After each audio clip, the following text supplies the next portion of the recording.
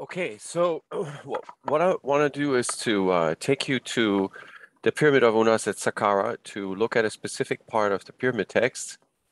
And to get oriented, I'm going to take you to a virtual version of this is courtesy of the Egypt Exploration Society. So let's go into virtual Unas and get oriented. So I'm going to walk back to the entry corridor and then turn around. So we're coming into the Pyramid of Unas, and we are, I'm going to get the frame a little bit oriented, redirected. Okay, we're coming into the antechamber, and the particular part of the pyramid text that I'm interested in is right here on this wall. So this is the eastern wall of the antechamber. Here's the corridor that goes to the serdab, which are three alcoves that are not inscribed. Here on the left is the north wall, the south wall is on that side. And the text that I'm going to analyze right now begins just about up here. So this is pyramid text 300 and 301, and that fills this whole entire section all the way down to this corner here. Just to cover the rest of the chamber system, that's the ceiling, that's the south wall, that's the west wall. This is the corridor to the sarcophagus chamber. We're not going to go in there today. And then this is the entry where we came in from. So I'm going to close the virtual pyramid and then first of all, get you oriented in terms of the map. So this is a map of the northern part of Egypt. This is called the Delta. This is the north direction. Here's the Mediterranean Sea. There's the Sinai Peninsula in the east. Here's Giza, and there's Saqqara with the Pyramid of Unas. There's Djoser Step Pyramid. So this is all within less than 20 kilometers. Here's Dashur, Red Pyramid, Bent Pyramid. And the cardinal directions are due east in that direction. So this is the direction that the Unas pyramid is oriented to. The east wall is in fact pointing due east, just like the Great Sphinx at Giza is pointing due east. So is the pyramid.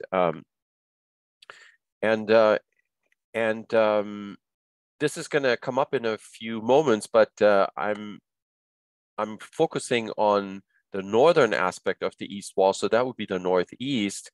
And that part of Egypt, the delta here in the east was called, there was a location called Shat, which is probably a town, a village that had some kind of significance.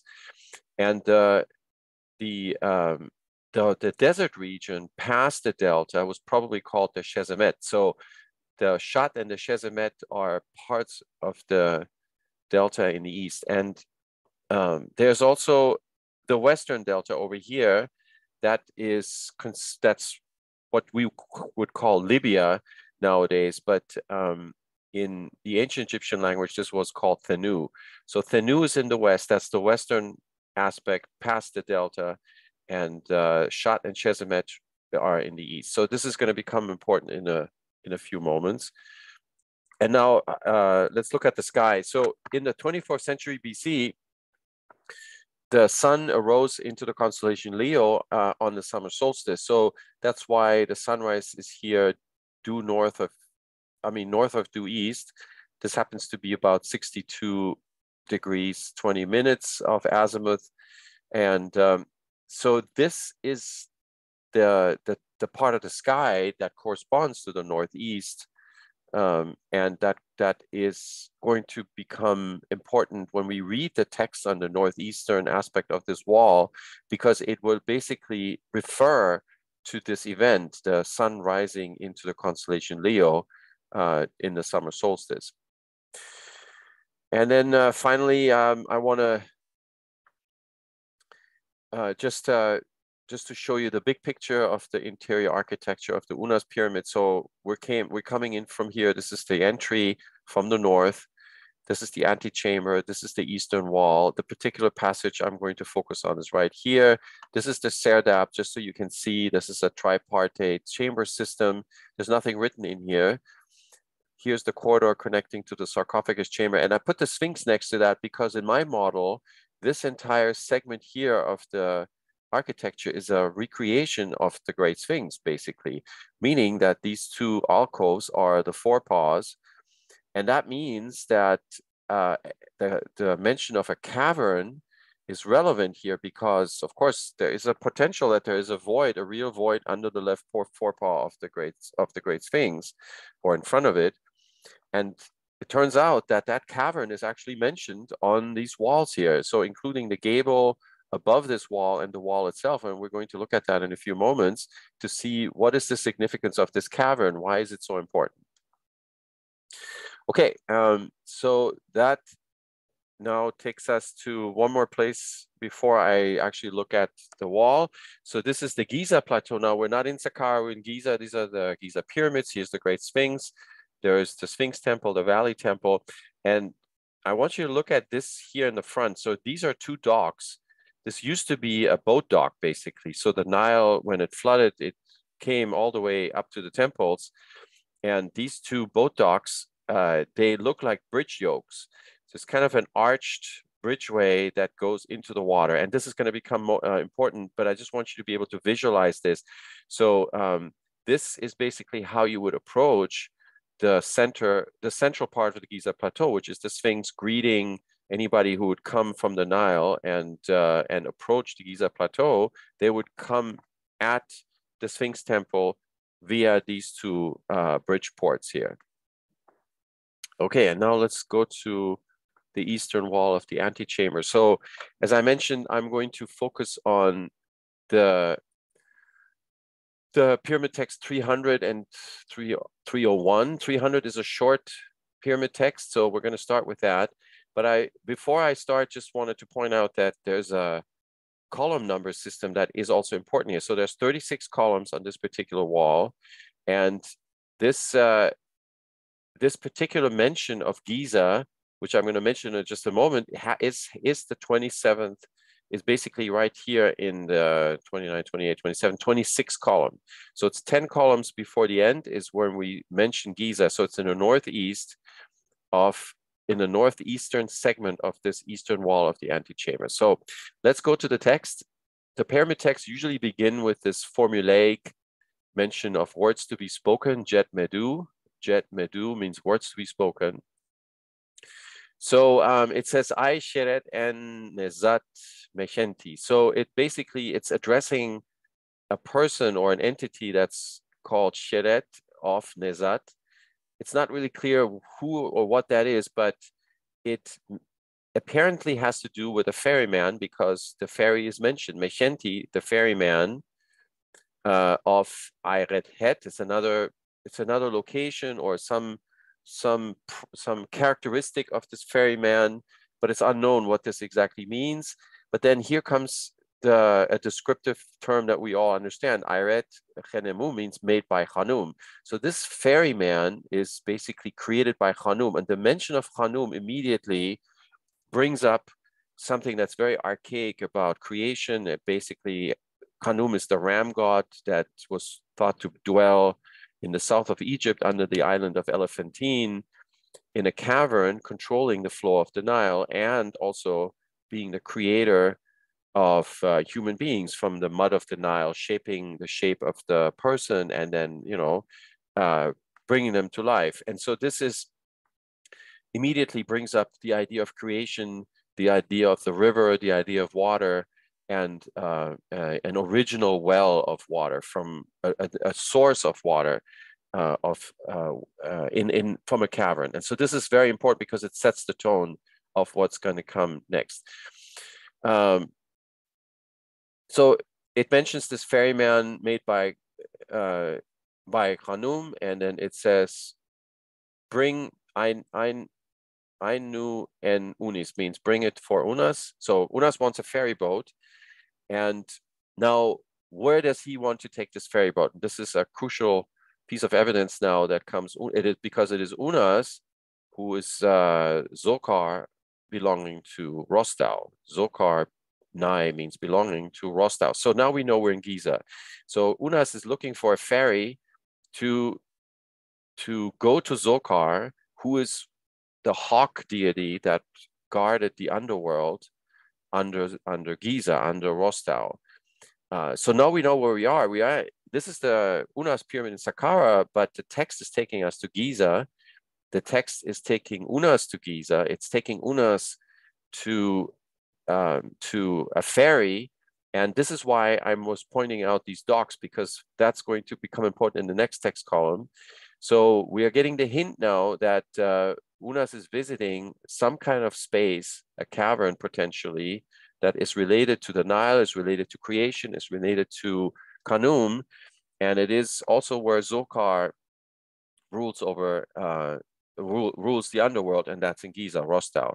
So the text continues now here at the top, and it says, Ayu Unas, so Unas is near the place, Bu, that belongs to Zokar, the foremost, Chenti Pejushai. So it means the foremost of the stretched lake. So now there's a lake mentioned. Is this lake overground? Is it above ground? Is it underground? Of course, we don't know for sure, but it seems like it may be a subterranean lake. And that again takes us maybe to a cavern that's full of water. Then it's addressing the Senui, which is the two. So two of something, these two bring the Maju. The Maju are now these bridge yokes. Okay, now that is what I was referring to before here in front of the Valley Temple. I think it is possible that this is a physical, basically a mention of something that's actually physically present, which are these bridge yokes right here in front of the Valley Temple. Is it possible that Unas, the spirit, wants to enter the underworld through this dock here, and is asking for these bridge ports to be laid so that his ferry can land and he can basically enter the underworld? So this is possible. This is one way you could interpret this, because we are, after all, in Giza, because Zokar and Rostau are mentioned.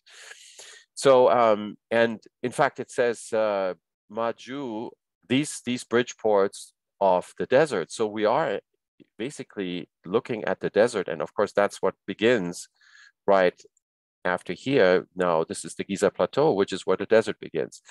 So the text now continues, PT 301, and now we are, I'm just going to give you a heads up. So now you are getting the feeling that you are inside of the cavern. So, and the reason is because there is a very archaic, sort of a very primordial sense from the text. So what Unas is going to encounter now, what he is going to encounter now are the primordial gods of creation, and he will encounter them as shadows. So the shadow idea is very important. This is a very ancient concept that the shadow was part of a person. And when a person dies, the shadow is basically escapes to the underworld. And the family members of the deceased could ask a shaman to bring the shadow back. So the shaman would go into a trance. He would try to catch the shadow, bring it back, imbue the shadow into a statuette, and then put that statuette into a chapel so that the family could be with that person in a sort of real sense. And that is called the statuette ritual, the statuette making ritual. And Wolfgang Helck proposed that this may be embedded inside of the mouth opening ritual that's written in the sarcophagus chamber. And Robert Schock and I expanded on that in our inventory stellar paper. And we actually pointed out the individual parts of the text where this entire ritual is being called upon. And so that's why shadows is an important concept. But now we add to that the idea of being inside of a cavern, a cave, where of course you have shadows.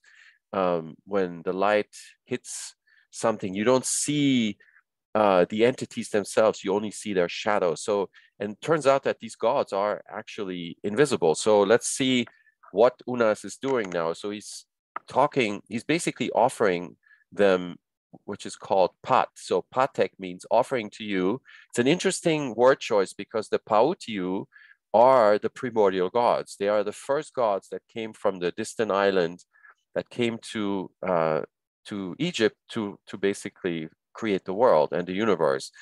And so this patek is a literally means a bread loaf, but it's a rising bread loaf, just like the gods arose from the sea to create the world.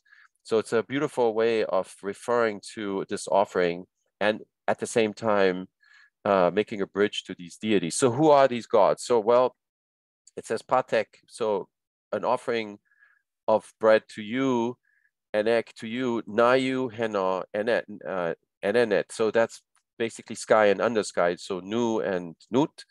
And they are joined together, meshenmeti, which is the way this word is, the way the word is spelled is using the same symbol that Kanum is spelled with. And Kanum is, of course, the god that creates the Nile, that opens the caverns, and there were 2 caverns, and he joins them so that the Nile flows. And so this is a nice way to bridge over to that. So this has to do with 2 gods, a couple of gods that are joined together. So it's basically primordial gods, the sky and the undersky, Nayu and Nenet, and they're joined together. Meshenmenti, Neteru are joint gods that are joined together. So then the text goes on and says, Senmeti Neteru em Shusen. So now what Unas is doing is join these 2 gods in their shadow form. Em Shusen. Shu is shadow. So he's joining them, their shadow. He doesn't see them themselves because they're not physical, they're immaterial. They have only their shadows can be seen.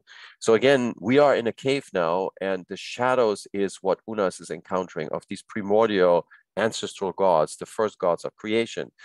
Now the same formula continues. Patek is an offering again for you, and this time now it's Amun and Amunet. Again, these are the nature's invisibility powers, because Amun is hidden, so is Amunet.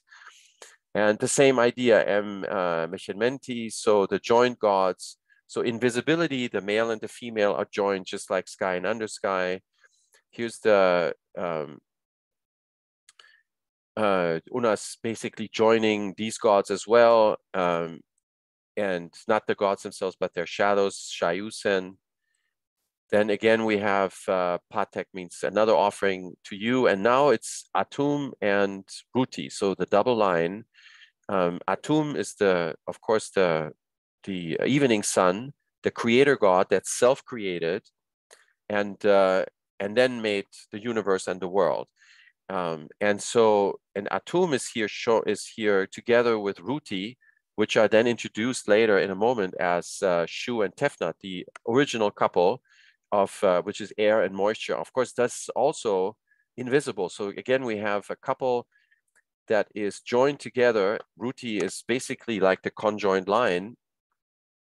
But there's something now that's really interesting here, is because they are made, Iru, the 2 gods are made, Jetsen, Jessen, which means that they are self-created, okay?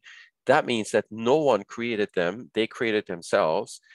And that's an interesting aspect of, if you want to believe that the Great Sphinx existed before civilized Egypt, that there was a statue there that was there always to them. So they didn't know who created the statue, and that means the statue just came out of its own power. And that's one way you can interpret this, that the fact that Iru, Neterui, Jetsen, Jessen means that that the line, the double line, if this actually refers to a statue, that it was always there to the ancient Egyptians. Selim Hassan, for example, felt that this here is the very early form of Horem Achet or Horachti, the 2 names of the Great Sphinx in the New Kingdom. And he felt like this is probably how these 2 names got started. This is an interesting contrapoint to Robert Temple. I'm going to talk about Robert Temple's idea that the Sphinx used to be a jackal in just a moment, because this is going to be mentioned a few columns down. But I just want you to remember this, because that contrasts with what Temple is saying, that the Sphinx may have been a jackal, because here clearly we're talking about Atum associated with lions and not with a jackal. But in a moment. So anyway, so this is the important concept that the double line is self-created. And it is, and who is the double line? Well, Shu-Pu means it's Shu and Tefnut, okay? Air and moisture. So again, we have the most primordial of deities that are residing in this cave, and Unas is encountering them. And these two, the double gods, Aireti, Netru, they have made the gods, they have begotten the gods. Utetheti means they have begotten them, the gods, Netru.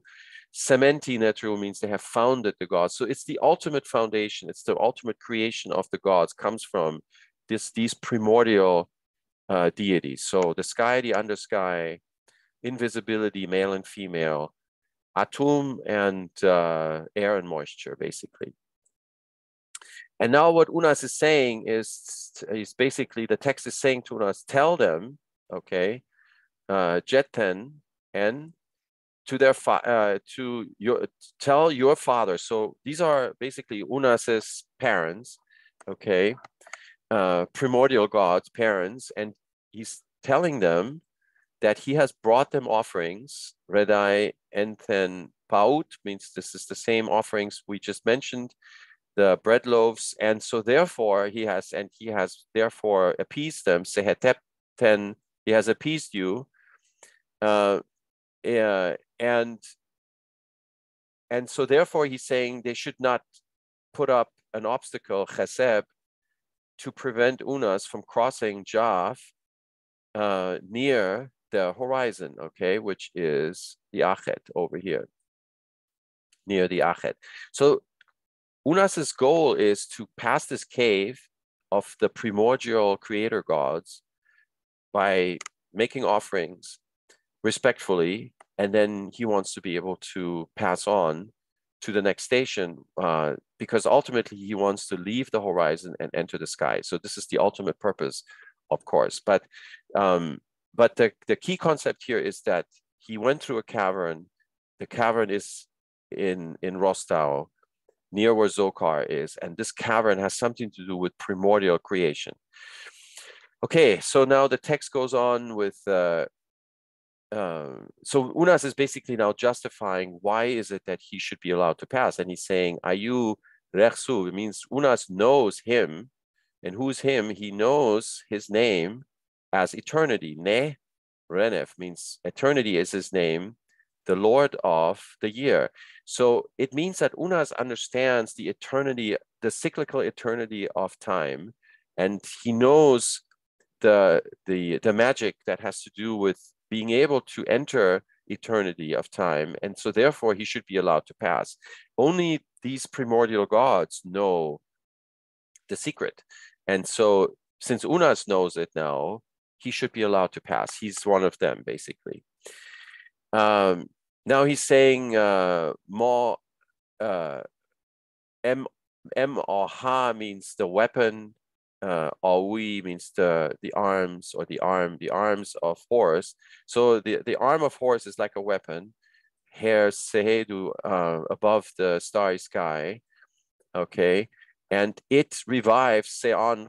It may revive Ra, which is the sun, every day, Sheruneb. And so by that token, because it does that for the sun, it should also do so for Unis. Ayredef means build Unis up, or design him, or recreate him, so to speak, materially. And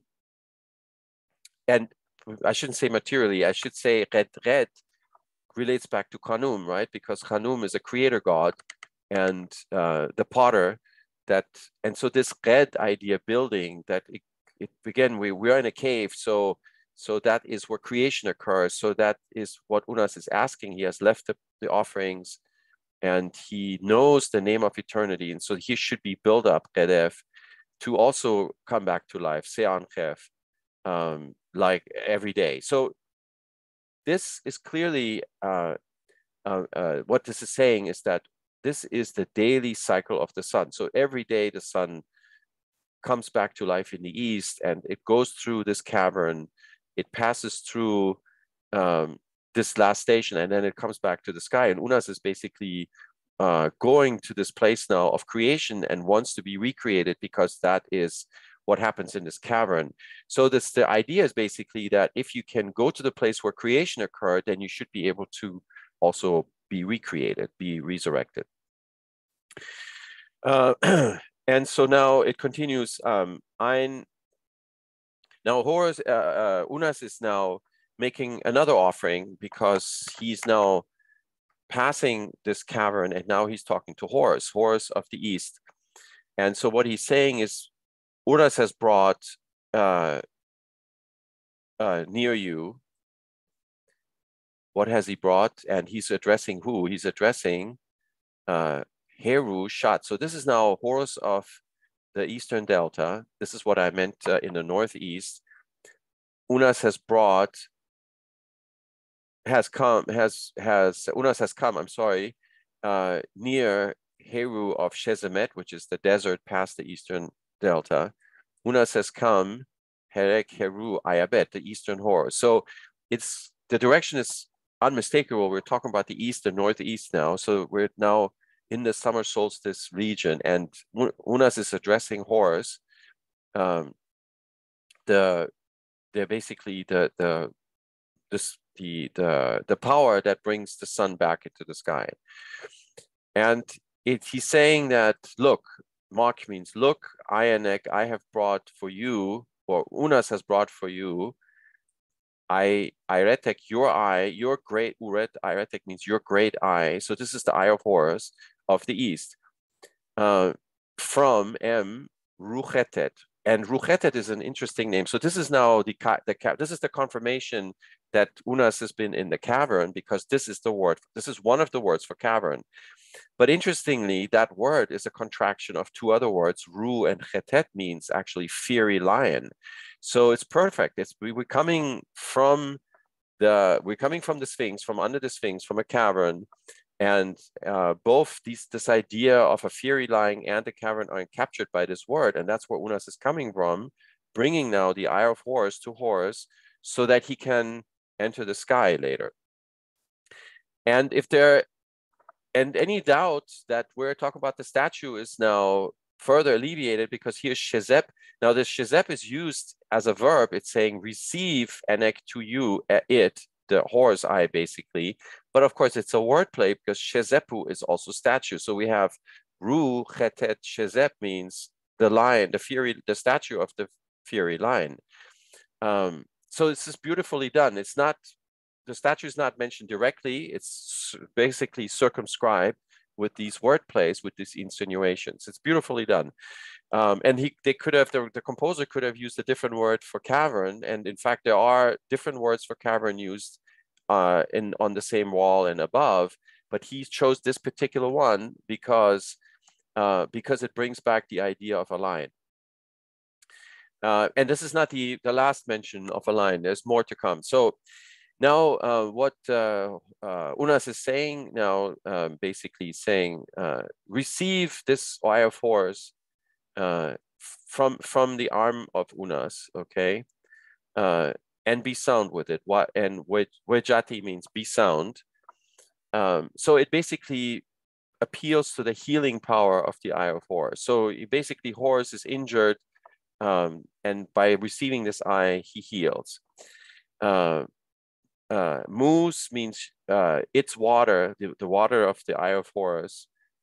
Be in, Imes means be in the water of it and be sound, Wajet again. With Wajet, or Wejat rather, Wejat, by the way, is not just sound, it also is the word actually for the eye of Horus. And so that's a nice, again, that's a nice confirmation that the eye of Horus has a healing power with all these different properties, but it does various things to Horus and the sun in order to come back to the sky. And so these are all listed now. So here, for example, now it says Theruz Imest Wejat. So Theruz means to be red, to be gored. So there is a context of blood, there's a context of ink, because this is an inkwell. So we're talking about the line. Now we're talking potentially, we have ink, writing, and we have line and blood, right? So there's this interesting play, writing and blood. Lines are predators. They feed, they prey, they eat their prey, they get all bloodied up. But the line was also, the lioness was also a guardian of the ancient archive in early Egypt and the writer guild. And so we have this nice little interplay between these two contexts. Okay, so Therus, wrrt, so be sound with it in its gore, but it could also mean be sound with it in its ink. Okay, with its writing. The Eye of Horus is basically ability to record information. Then it's talking about hetu imes wrrt. So hetu means vapor. So the eye has a certain vapor that emanates from it, and so be sound with that vapor. Ayak means to mount it. Then it says take it for you. Ithenek means take it to you in your name as a shawl. Ayak is a shawl. So this is a shawl of the god. So it's another insignia potentially to become godly, okay, to become like the sun god that's rising into the sky. Ayok means rise up in it, of it, in your name as the sun, as Ra. So this Eye of Horus is basically conferring all these attributes to the sun to be able to go into the sky. And Unas is handing this eye to Horus. And of course, the idea is Unas himself wants to be like the sun and enter the sky. Then it goes on with the die and neck means put it on you with respect to hatek means forehead.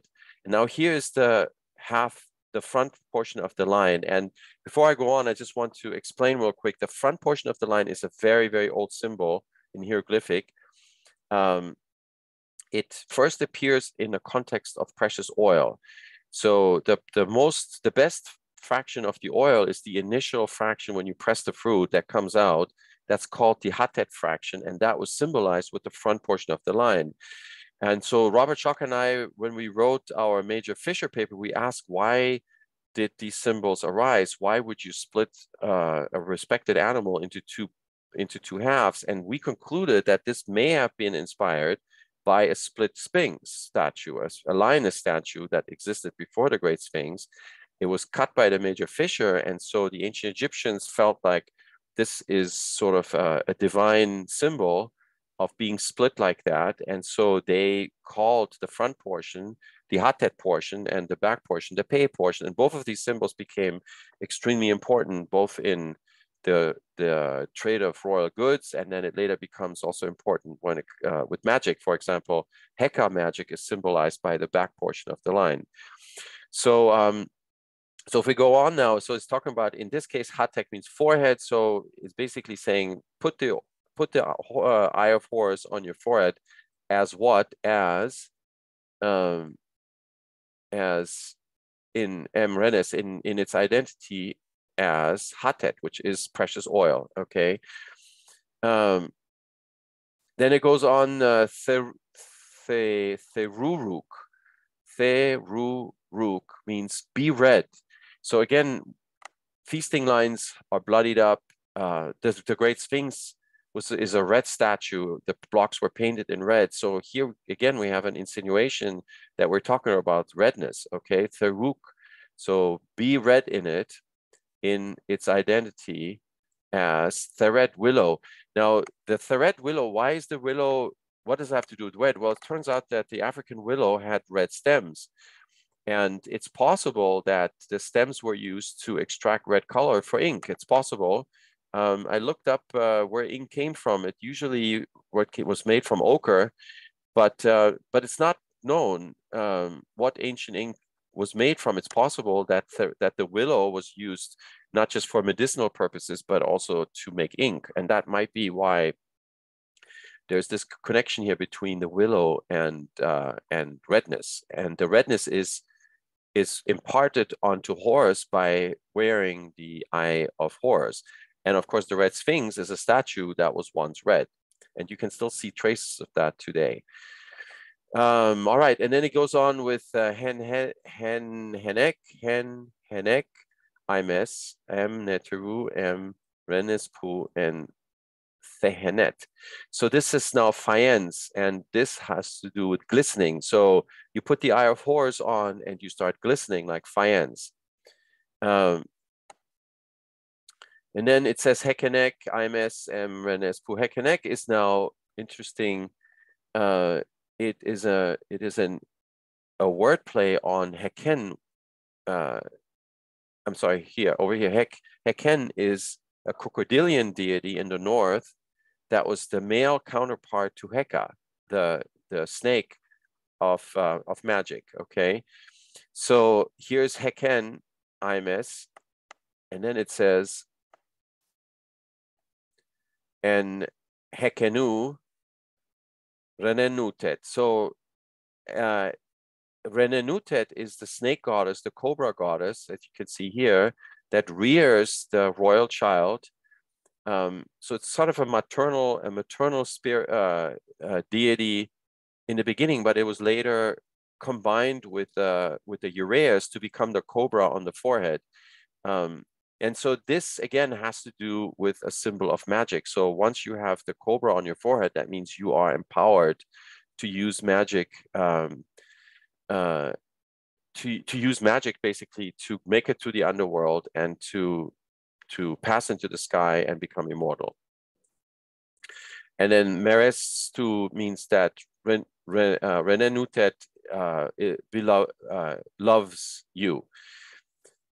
Then now we come to the jackal portion of this. So it says, stand up, the great reed float, the sechen, and here's the reed float here is a reference back to something that's written on the south wall, where Unas is basically taking a reed float to join Ra and Horachti on the other side of the Milky Way from where he is. And that's what this is a reference back to. So now we have this reed float mentioned again, and it's a great reed float as Upuaut. So now here's basically the Pathfinder jackal, Upuaut. And he's filled, Mehetik Achik means he's filled with magic, filled with masterfulness. Here's a phonetic insinuation of Mehit. Again, there's other places in the pyramid text, but here again, there's this relationship between being a master and Mehit. And of course, in the early dynastic sealings, you see that the masters were scribes, and they were in a facility that was guarded by the lioness Mehit. And so that same, in fact, there's a sealing where you see the Achu, the master, in association with Mehit. And so here we have exactly the same idea. Why isn't Mehit mentioned directly? Well, it's because there was no more Mehit in our model. There was a lioness statue Mehit that was remodeled into the Great Sphinx. And then the cult was basically demolished, and it was not supposed to be mentioned again, but it still comes up in an indirect way. And so what that's telling me is that the composer wanted to preserve this concept of the original lioness that was involved with scribes and with archiving and with masterfulness. And that is sort of what this phrase here captures. And then,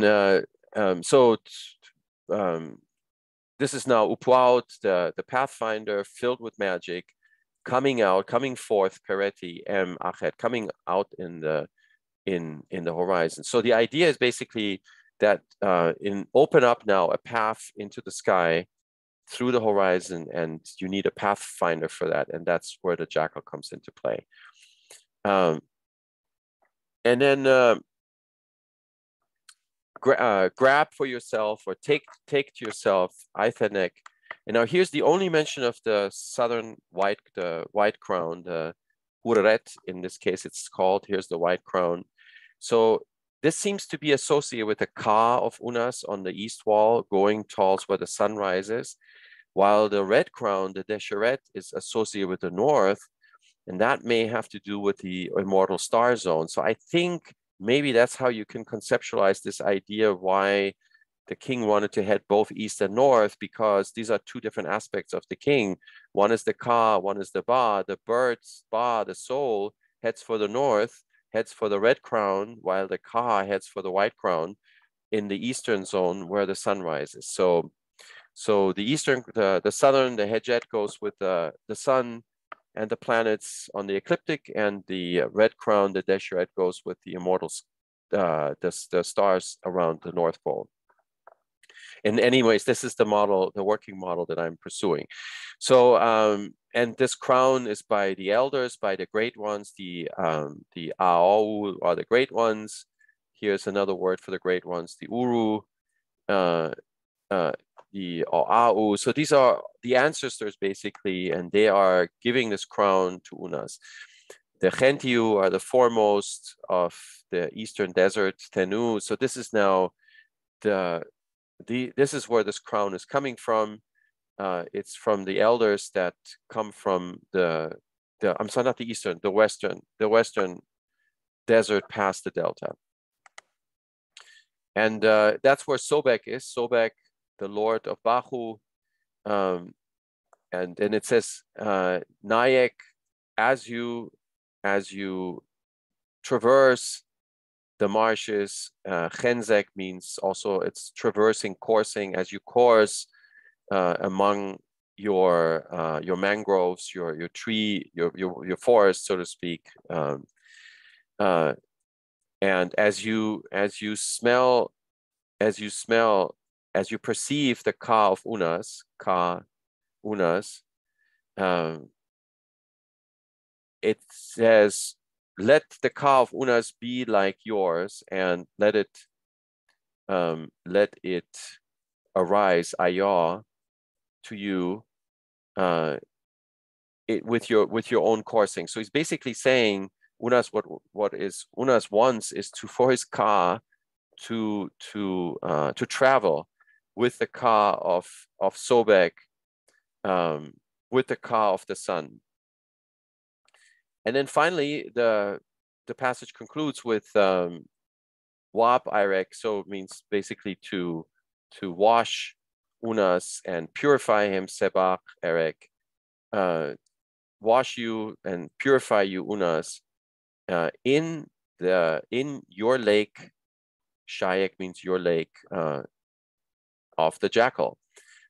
So this is the Pathfinder jackal again. And so again, we have this idea that there's a jackal here at the entry to the sky out of the Achet, which is what we are saying. It's Giza, it's Rostau, where Zokar is. There's a cavern. After this cavern, we get to this lake. And in this lake is where you get purified to be able to go to the sky. The Ka goes to the sky with the sun. And this is what Robert Temple is one reason why Robert Temple proposed that the Great Sphinx would have been a jackal before. There's another passage in the sarcophagus chamber that's even more compelling. So he made a fairly good case based on the pyramid text, but I just want to mention it because he did a great job. It's a good book. I don't think he's correct, but I just want to point out why it's not that he didn't have a good reason to say what he said. So there are certainly jackals mentioned here on the way out into the sky, and we are in association with the Sphinx, with the lion statue, and there's also a jackal here. And so that is the last station before you go to the sky. And so then it says, the Sabiuk Neteru, so these are the falcons. Basically, they're getting purified in this lake. Soul to you, sharp to you. Now, this is a segue to the northern wall where the text continues. And now that segue will talk about the soul, the Ba soul. So we were talking about the Ka here, and then the Ba is what is ascended on the north wall. And in fact, the north wall, the text begin with a description of a heliacal rising of Ceres. So I think what's going on is that this mention of Ba and subdue, Sirius basically, here is a segue over to the north wall from this eastern wall where the Ka rises into the ecliptic, into the horizon where the sun rises. So again, I think this supports the idea that we have the separation between the Ka and the Ba going to different parts of the sky. And that might resolve this apparent conflict that Egyptologists are confronted with, because they couldn't explain why the pyramid texts seem to be sending Unas both to the east and the north. And this might explain it. It might explain why, because these are two different aspects of the spirit of Unas, his Ka and his Ba, going to different parts of the sky. And then the text basically concludes here with a formulaic mentioned 4 times Zeb 4 of the 2 malachite falcons. And so the significance of that is that in pre-dynastic Egypt, there is actually an example of a cemetery building that had a statue of a falcon that was green, buried in one of the corners of this structure. And so this may have something to do again with the sky, with maybe the green tone of the sun as it rises on the summer solstice. So, you know, there could be reddish tone, orange tones. It just depends on the time of the day. Before sunrise, perhaps there was also a greenish tone. And so all of this is descriptive. This is what I'm trying to emphasize, is that these texts, even though they sound like stories, they sound like they have no connection to something real, I think it's just the opposite. I think they are very descriptive. They're not empty metaphors. I think they're very descriptive metaphors that describe what was seen in the sky, and it was just interpreted as something that's divine, not, you know, a physical scientific description of the way that we describe physical phenomenon. So the ancient Egyptians described it in their colorful language, but it is nevertheless descriptive. Yeah, and so this is the end of it. I just wanted to mention one more thing that has to do with the column numbers. So this text is divided into 36 columns here on the east wall. And the interesting thing is that this passage begins in column number 26, where Zokar of Rostau is mentioned.